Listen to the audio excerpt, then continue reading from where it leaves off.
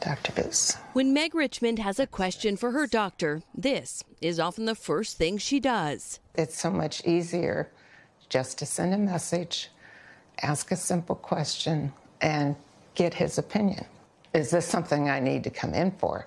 On the other end at the Cleveland Clinic, Dr. Eric Booth answers not just Meg's message, but requests from dozens of patients. How many messages do you get a day? Before and after the pandemic, it's actually doubled.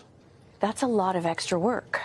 And it's not time that's set aside for us to do. For Booth and other doctors, it means many hours of their own time every day spent answering messages.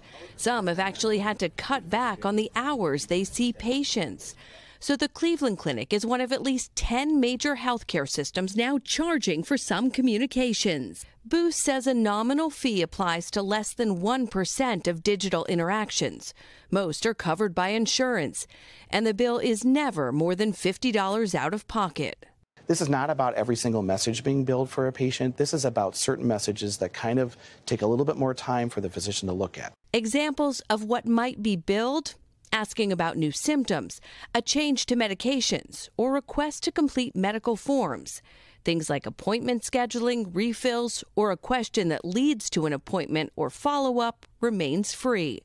But patient advocate Cynthia Fisher says it's a step too far. So now you're adding yet another level of charging patients, where patients are going to be surprised by these bills. At Brigham and Women's Hospital, they haven't started charging for portal messaging, but Dr. Eve Rittenberg has researched the increased workload for physicians. She says she spends up to 5 hours answering messages for every 4 hours she spends with patients. Is there a risk in losing doctors to burnout because of the increased workload?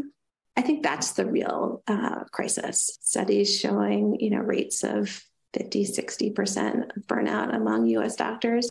Back in Ohio, Meg and her husband Bob think a small fee is fair.